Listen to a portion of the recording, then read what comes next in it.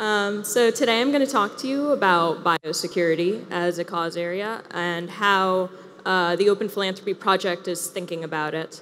I think that this is a cause area that EAs have known about for a while, but haven't dug into as deeply as some of the other things that have been talked about at this event, like AI and farm animal welfare and global poverty. But I think it's important, and I think it's an area where EAs have a chance to make a huge difference, especially EAs with a slightly different set of skills and interests than some of the other cause areas. And so I would love to see more EAs engaging with this. And when I say this, I want to make sure we're clear about the problem that we're talking about. We're focusing on what we're calling global catastrophic biological risks at the Open Philanthropy Project. And I'm going to talk to you about how we see that risk and where we see that risk, where we think it might be coming from. And I'm going to talk to you about how I think EAs can make a difference in it. And then I want to note that I'm not really focusing too much on the specific work that we've done and that others have done. I chose to do that because I thought it would be more interesting for people to just get a sense of what this area is like and the strategic landscape as we see it before getting into the details of specific organizations and people. So hopefully that's helpful for everyone. And before I do that, I just want to note quickly that I think this is an area where there's a lot less thinking has been done for a much shorter period of time. And so to a greater extent, everything should be viewed as somewhat preliminary and uncertain, and we might be changing our minds in the near future.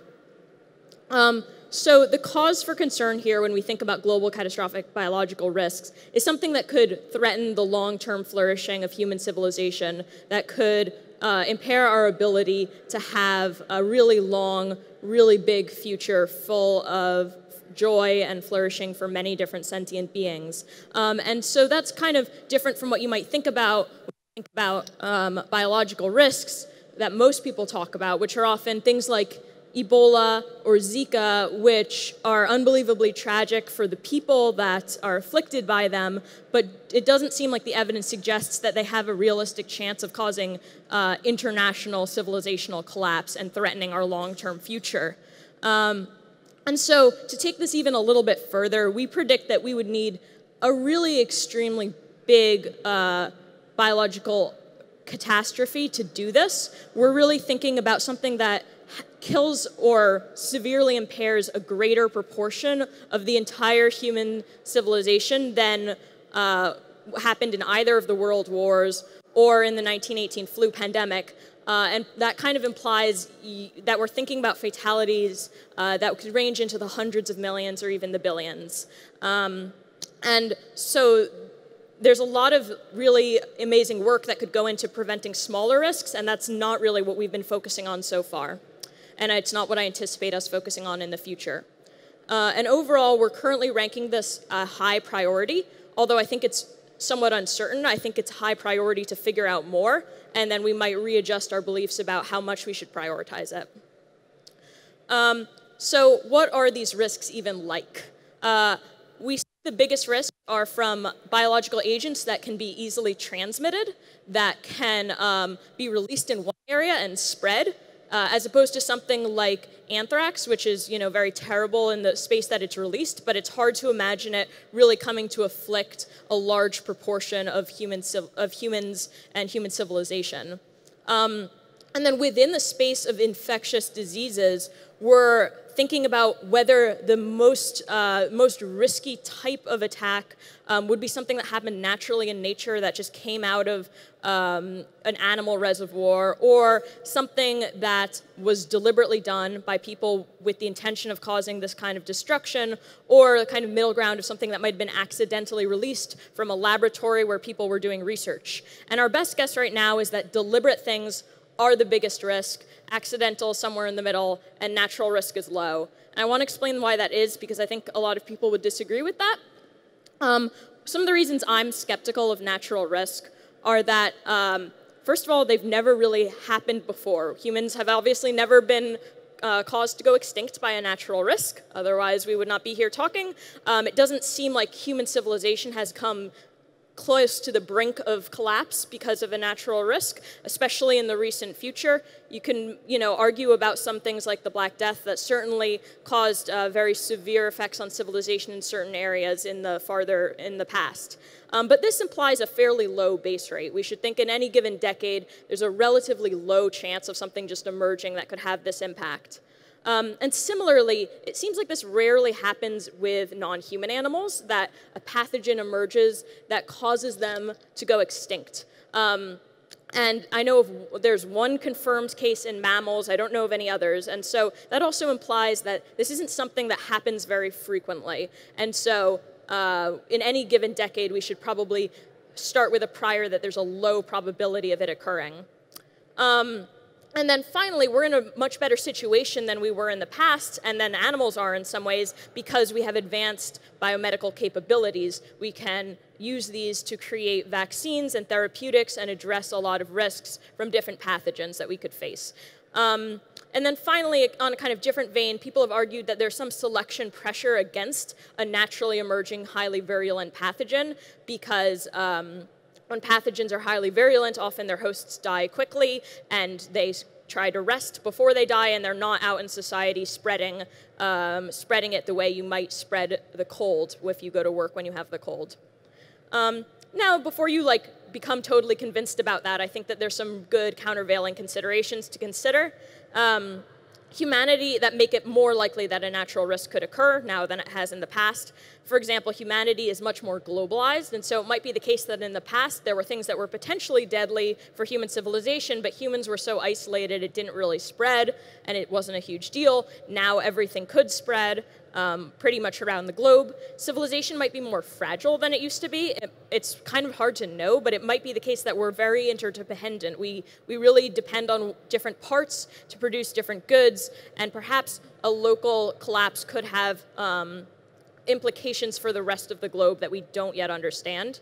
And then there's another argument one can easily bring up is if you're so worried about accidental or engineered or deliberate attacks, there's also not very much evidence of those being a big deal, which I would agree with. There haven't been very many in recent times. There's not a strong precedent.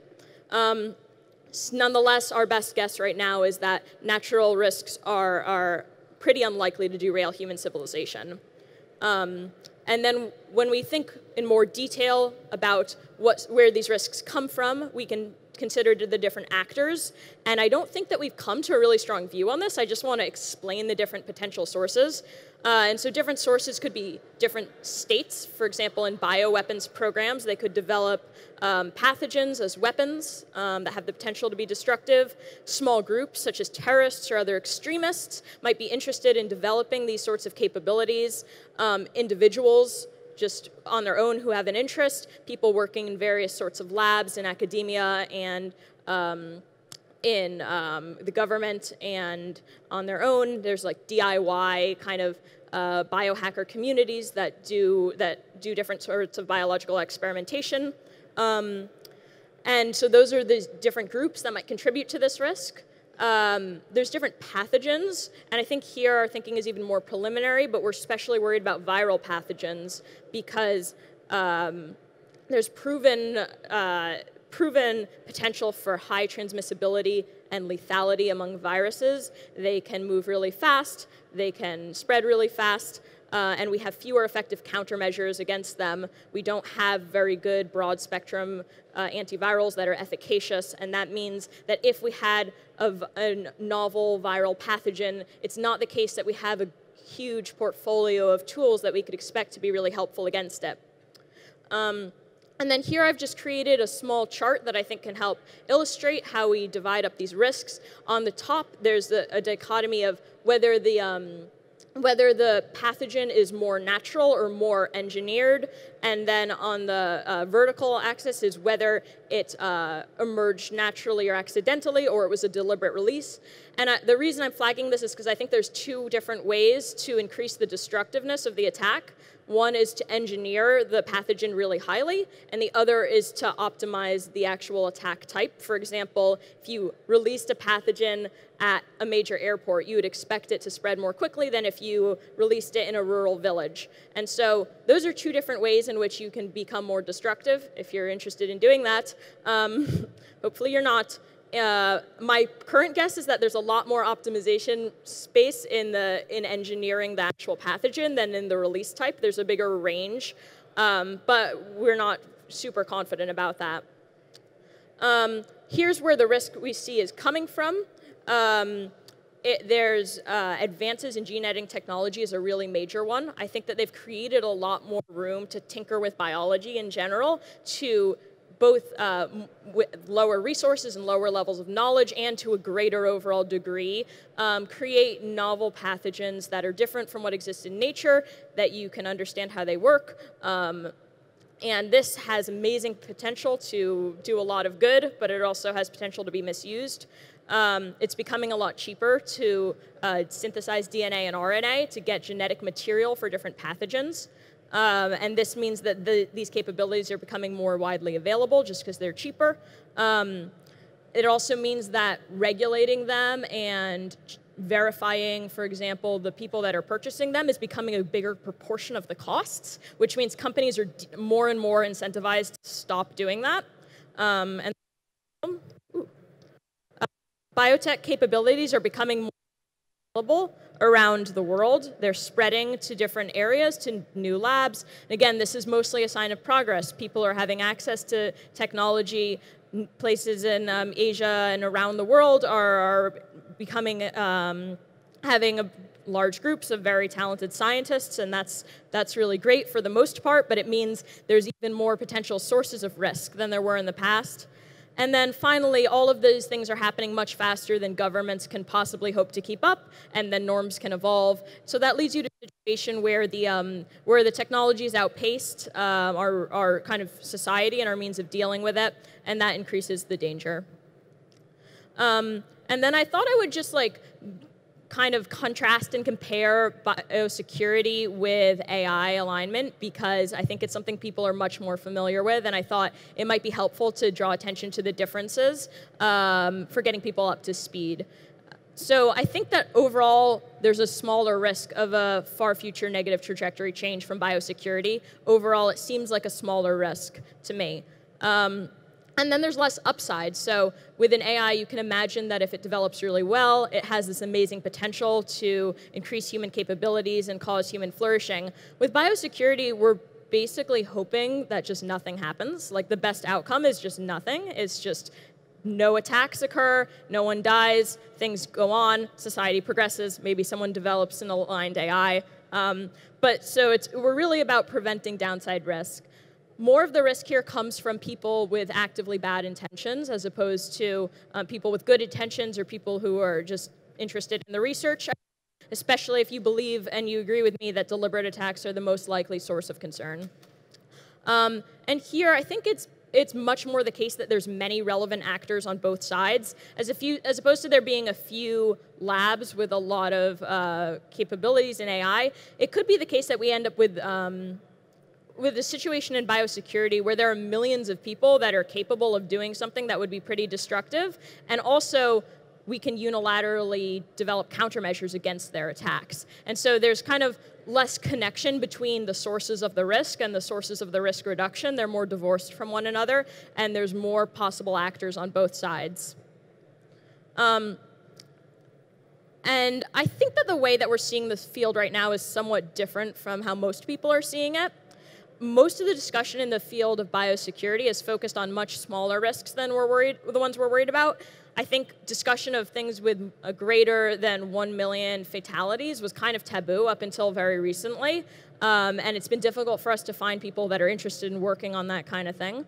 I think that part of the reason for that is it's been really hard to get funding in the space, and so people want to make sure their work seems really relevant. And since small attacks and small outbreaks are more common, a good way to make your work more relevant is to focus on those. There's ongoing debate in the field about whether natural, deliberate, or accidental releases are the biggest risks. I don't think people are synced up on what it is. I don't think everyone agrees with us that deliberate is mostly the thing to worry about. And then people are really trying to walk this tightrope of regulating risky research while not regulating productive research, maintaining national competitiveness, and encouraging productive biotech R&D.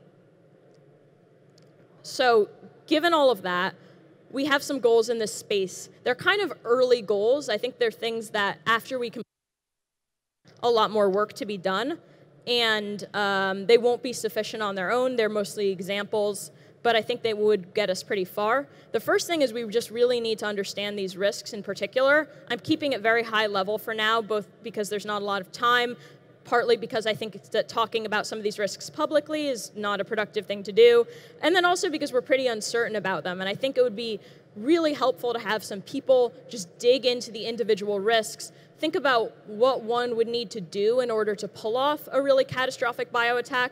How far out is that? What sorts of technological advancements would need to occur? What sorts of resources would one need to be able to access in order to do that, so that we have a sense of how big those risks are and how many actors we need to be worried about.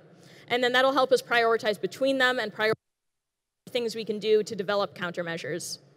We want to support people and organizations that increase the field's ability to respond to global catastrophic biological risks.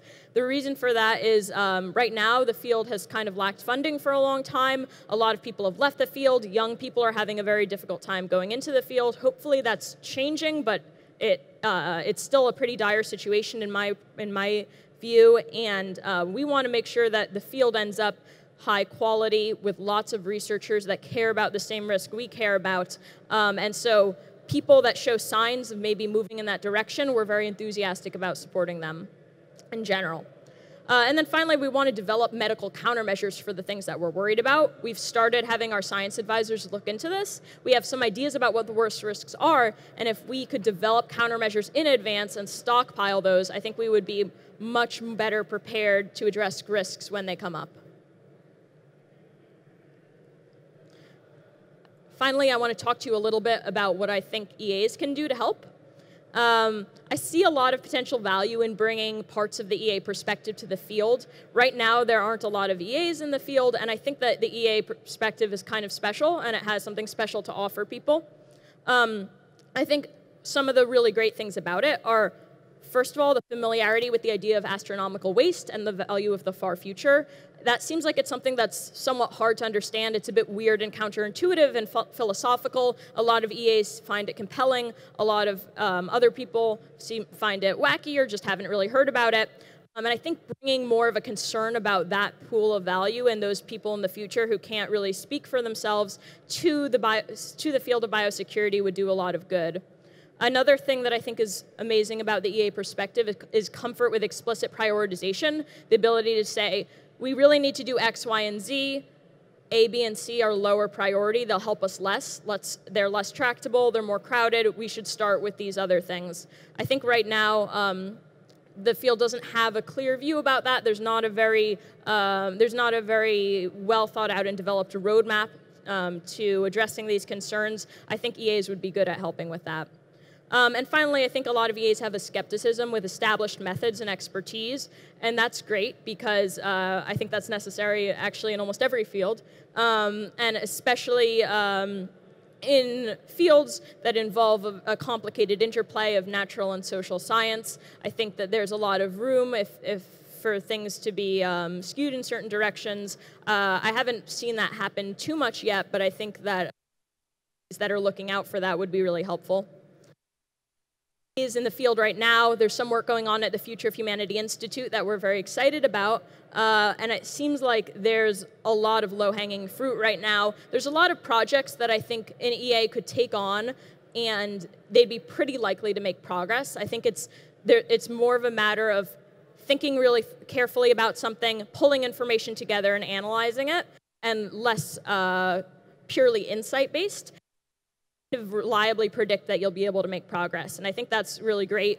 I think that you should consider this if you are a kind of far future EA, if you find those sorts of arguments compelling and you want to help preserve the value in the far future, make sure that we all get to have, enjoy our amazing cosmic endowment. And you think that you might be a good fit for this work. You like working in policy or in the biomedical sciences. And especially if you're very comfortable not necessarily. Again, this is an area where I think that a lot of safety might come from people not overhyping certain sorts of possibilities as they emerge, at least until we develop countermeasures. And so it's important to have people that are feel comfortable and okay with the idea of doing a lot of work and then not sharing it very widely and actually not making it totally open, because that could actually be counterproductive and increase the risk.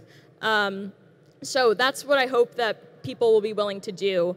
And I hope that we find some EAs who want to move into this field. If you feel like you're interested in moving into this field, I would encourage you to reach out to me or grab me sometime at this conference and talk about both what you'd like to do and what might be stopping you from doing it. In the future, we might write more about how we think people can get into this field and be able to do helpful research, but we haven't really done that yet. So in the meantime, I really people reach out. Thank you so much, and I'll take your questions.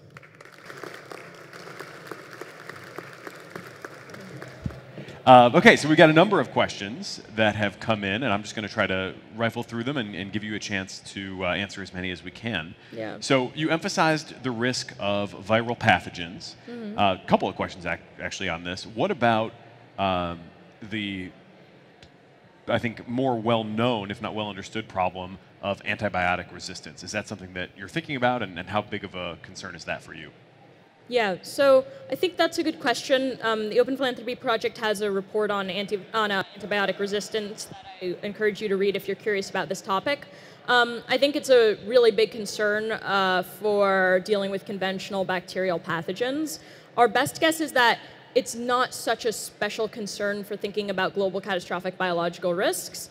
First of all, because there's already immense selection pressure on bacteria to evolve some resistance to antibiotics, and while this mostly has really negative implications, it has one positive implication, which is that if there's an easy way to do it, it's likely that it'll happen naturally first and not through a surprise attack by a deliberate bad actor. And then another reason that we're worried about viruses to a greater extent than bacteria is just because of their higher transmissibility and the greater difficulty disinfecting things from viral pathogens than bacterial ones. And so I don't think that antibiotic resistance will help with that much. But I think that it's possible that we're completely wrong about this. I'm very open to that possibility, and what I'm saying is pretty low confidence right now that that's not too great of a concern from the perspective of far future biosecurity focus. Great. Next question. To what extent do small and large scale bio risks look the same, and to what extent do the countermeasures for those small and large scale risks kind of look the same, such that you can collaborate with people who have been kind of more in the traditional focus area of the smaller scale risks? That's an interesting question. I think it's a complicated one, and a simple answer won't answer it very well. I think that when I think about the large scale risks, they look pretty different for the most part from conventional risks, mostly because they're highly engineered. They're optimized for destructiveness. They're not natural. They're not something we're very familiar with. And so that makes them unlikely to be things that we have pre-prepared responses to. They're likely to be singularly able to overwhelm healthcare systems, even in developed countries, which is not something that we have as much experience with. But the second part of the question about the degree to which efforts to address small-scale risks help with big-scale risks and vice versa, I think that that's somewhat of an open question for us, and as we move towards prioritizing in the space, we'll have a better view. There's some actions that we can take, for example, advocacy to get the government to take biosecurity more seriously that I think would help equally with both. On the other hand, I think developing specific countermeasures, if we move forward with that, that will be more likely to only help with large-scale risks and be less useful with small-scale risks, although there are counterexamples that I'm thinking of right now, so that's definitely not an accurate blanket statement. When you think about these sort of engineered attacks that could create the largest scale risk, it seems like one thing that has sort of been on the side of good, at least for now, is that it does take quite a bit of capital to spin up a lab and do this kind of bioengineering. But as you mentioned, stuff is becoming cheaper, it's becoming more widely available. How do you see that curve evolving over time? I mean, right now, how much capital do you think it takes to put a lab in place and start to do this kind of bad work if you wanted to? And how does that look 5, 10, 20 years out? Yeah, I don't think I want to say how much it takes right now, or exactly what I think it will take in the future. I think the costs are falling pretty quickly. It depends on what ends up being necessary. So, for example, the cost of DNA synthesis is falling really rapidly, and so it might be the case that that part is extremely cheap. But actually experimenting with a certain pathogen that you think might have destructive capability, for example, testing it on animals, might remain very expensive, and it doesn't seem like the costs of that part of a potential destructive attack are falling nearly as quickly. So overall, I think it will continue to fall, but I would guess that the falling plateaus sometime in the next few decades. Interesting. Does biological enhancement fall within your project at all? Have you spent time considering, for example, enhancing humans or working on gene editing on humans and how that might be either beneficial or potentially destabilizing in its own way? That's not something that we've really considered a part of our biosecurity program. Fair enough. How interested is Open Philanthropy Project in funding junior researchers in biosecurity or biodefense? And relatedly, would you say it's more valuable right now? Are you looking more for people who have kind of a high-level strategic capability, or those who are more in the weeds, as it were, of sort of wet synthetic biology? Yeah. I think that right now we'd be excited about EAs that are interested in either, potentially, depending on their goals in this field, the extent of the value alignment, and their dedication and particular talents.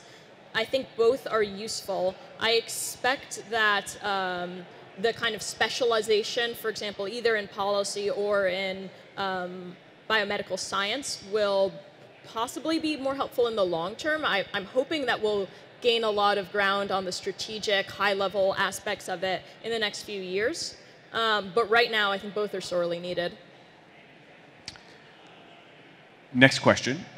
For someone whose education and skills have been focused on machine learning, how readily can such a person contribute to the type of work that you're doing, and what would that look like for them if they wanted to get involved?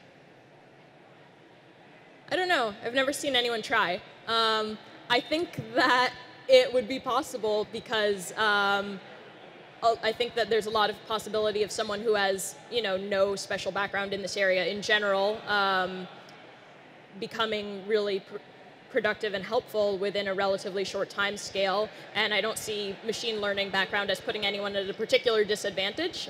Probably put you at somewhat of an advantage, although I'm not sure how. I think that that right now, it would the best way to go would probably to just get a master's or PhD in a related field, and then try to move into one of the relevant organizations, or try to directly work at one of the relevant organizations, like our biggest grantee, the Center for Health Security, biggest grantee in biosecurity. And for that, I think that probably having a background in machine learning would be neither a strong drawback or negative, nor a huge benefit. That's about all the time that we have for now, unfortunately, but will you be at office hours just after this? I don't have office hours planned, actually, but just feel free to grab me if you want to chat more. All right, awesome. Thanks, everyone. Claire Zabel, thank you very much.